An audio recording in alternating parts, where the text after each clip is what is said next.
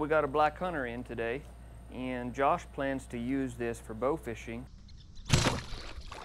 Products of Black Hunter are made for Josh. We'll just put Josh there. Have not opened this box yet, so we're going to take a look at it and see what shape this Black Hunter's in. Now, as we all know, who's ever had a Black Hunter, the strings are pure garbage. Ooh, Joshua, what did you do? I was expecting a black one. Did you order a special grip on this or just regular? That is probably the biggest grip I've ever seen on a Black Hunter. That thing is literally, look how wide that thing is. That sucker is 1 3/8. That is huge. Have you ever seen one that wide? I mean, it's not a bad feel. So it's cut about 1/16 that way of center. If it was mine, I would fix that immediately. The finish on it is really not bad. Well, I might have spoke too soon. No, I'm gonna call the finish good, but right along this limb pad here, it's really rough.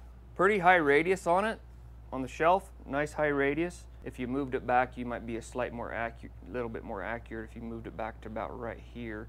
The radius on the side plate, just looking at this, is approximately, the high point is right there. We've looked at this pretty carefully. Overall, I'd be happy if I ordered this one. It's not that bad. What do we got here? I don't see just a lot of sharp edges. Of course, the tip is not very good. There's a cut in, I mean, it's not bad, honestly, but there's a cut in right there. Actually, you can see it was most definitely rounded over with some sort of CNC machine.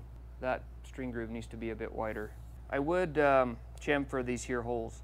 If you don't chamfer these holes, that's where you get glass cracks. So here's the one with the specs. The Chinese writing's cool. I don't care who you are. It looks like they should reset their machine, because the same thing on here. There's a little cut out there and one there. All right, let's put it together quick.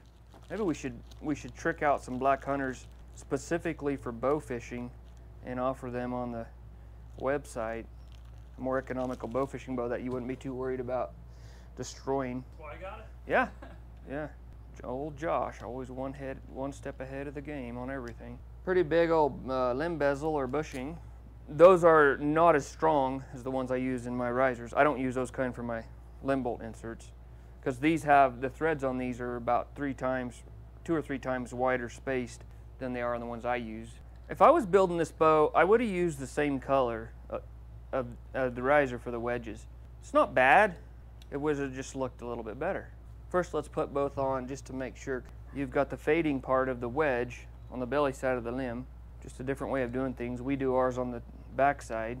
The limb wedges could definitely handle being faded out a little thinner, because it kind of stops right there and you can see there's just glue for the last 1/4 inch. Yeah, for smoothness, those wedges need to flex. Okay, that freaks me out. I gotta look at something. I just barely snugged that up and I felt something. It could be just this insert seating itself further. Well, it's not moving, so I don't know what that feeling was. I felt it again.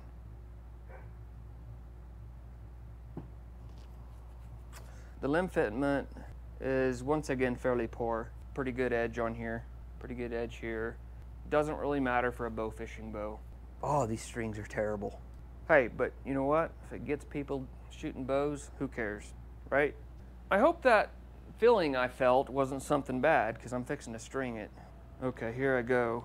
Boy, there's a lot of stretch in that string. We're seated. Is there any gaps? Yeah, with only 25 pounds. But I'll bet you anything it was just that bushing that it was just twisting in a little further. All right, now some of the most critical parts. The bottom limb is not perfectly straight, but it's straight enough that it would never ever cause you any trouble whatsoever. The top limb is perfectly straight. The tiller. Okay, so we have reverse tiller by 1/4 inch. That's not good, but it possibly would be okay. I mean, for sure if it was your first bow, but it's definitely not gonna perform optimally with a 1/4 inch reverse tiller. It'll kill a fish. Well, let's go put it on the scale and see what she weighs. Man, they nailed it. It's dead on 25 at 28. Let's go back in there and talk just a little bit about the bow fishing setup. We've kind of checked it out. This one out of the box, you could hunt with it, you could fish with it, you could target archery with it. So Josh is using one of these. Now I'm gonna be the first to say that I don't have just a huge amount of experience bow fishing, mainly because of where I live. So just to show you guys how this works, this is your slide, and this is a safety slide. You shoot, It goes out, and then when you reel in, you just grab this, pull this, that puts tension on, and you roll your fish in. Like Nick was saying earlier today, after you're done fishing, you definitely want to dry this out because you'll get mold growing in there. But other than that, these are one of the little more expensive type of fishing reels. You can get just the round one. You just turn your bow sideways and then you wrap the string around the plate. If I went bow fishing a lot, I'd go for one of these, I believe. He's actually going to the lake this weekend, so he might give it a try. This was a kit right here somewhere, but then you got these here as add-ons. How much do these weigh? 1,200? Something like that, yeah. 1,500?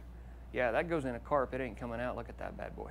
I think he's going to go for finger savers, which actually is a pretty excellent idea for a bow fishing bow because your glove or tab isn't going to get all wet. So for a fishing bow, I mean, it's cool. Looks pretty good, you know, from a couple miles away. No, no, it actually is not bad at all. I would across the lake. It looks pretty good. I would bow fish with this with no problem. And you got a nice area too on these Black Hunters to put your quickie quivers. Like, okay, the first thing we're gonna do is we're gonna mount this thing exactly vertical. So what we need for that, we need a straight edge. If you just take this here and get it to the point, go to the point of both of these. You want this thing centered. So 1/2 inch and 1/2 is 3/4. Man, you just did it freehand, almost perfect. Now double check myself from the other side. Always double check yourself when you're putting in quiver inserts. Okay, that's perfect. If I was doing this with a drill like I showed in the other quiver insert video, I would center punch those.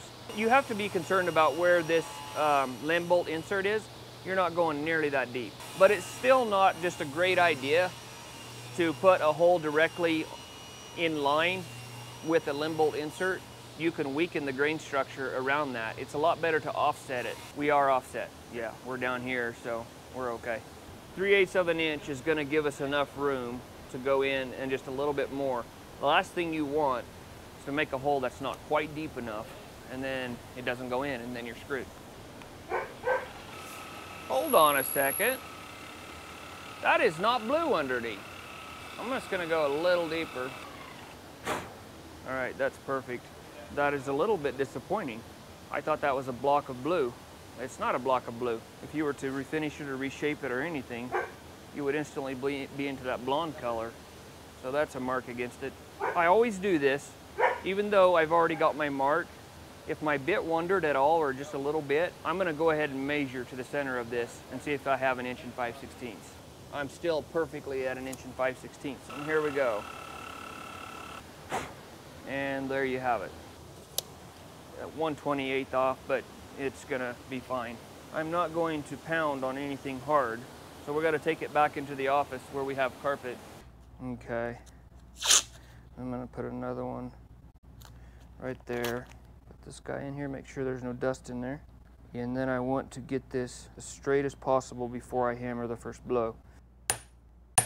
So that's down all the way. I used a 1/4 inch. I would probably not use a 1/4 inch. That's what the instructions on that said. It's a little too tight. It kind of roughed up that insert face just a little more than I like. It's a little softer material than steel, but sometimes that's worse. No, it doesn't make a difference. In fact, it's worse. So I would not drill the hole that big. I mean, that small.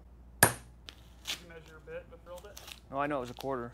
I didn't measure the bit, but it said 1/4 on the package. Some of these you can't trust. I always measure bit. I did break my rule. I'm looking at these now, and sometimes I do this purposely, where I flare this flange down so it makes it more low profile, and it did that on here.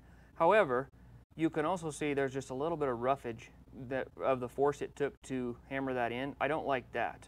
Let's try it. See how perfectly aligned those are? That's what you're after.